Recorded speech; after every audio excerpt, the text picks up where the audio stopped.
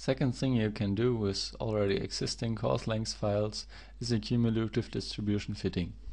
If you want to do this, select CDF, and here you have to select a folder where your existing course length files are located.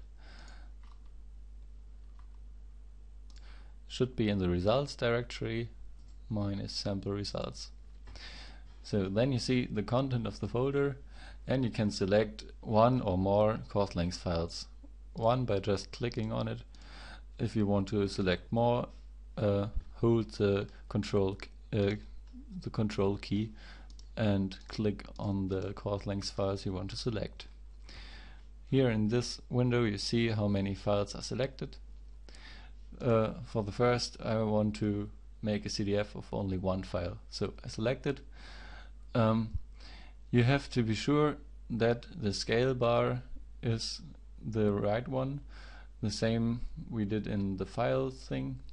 So you look here, there is nanometer, and you have to select nanometer in here.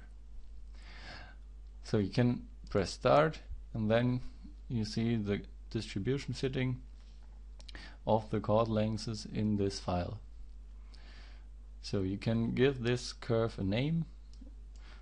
This is sample 1, and you will see it in the legend here. You have the same options as you know. You can change the limits and so on.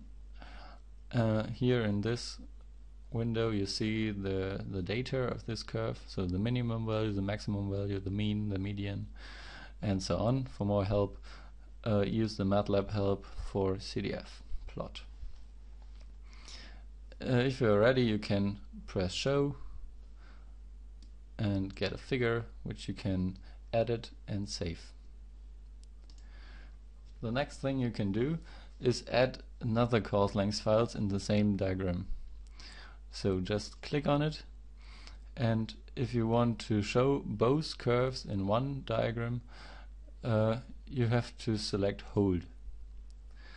Then just press start, and you will see the second one in here. This is sample 2.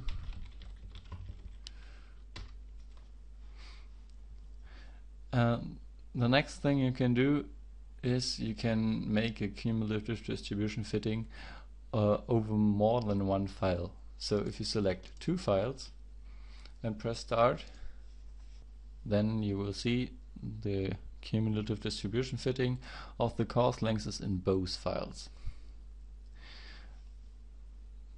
So this is sample 1 plus 2. Okay, if you want to see more of the details, here you can scroll over this table 1, 2, 3, and you have the data of this curves. Okay, that's it.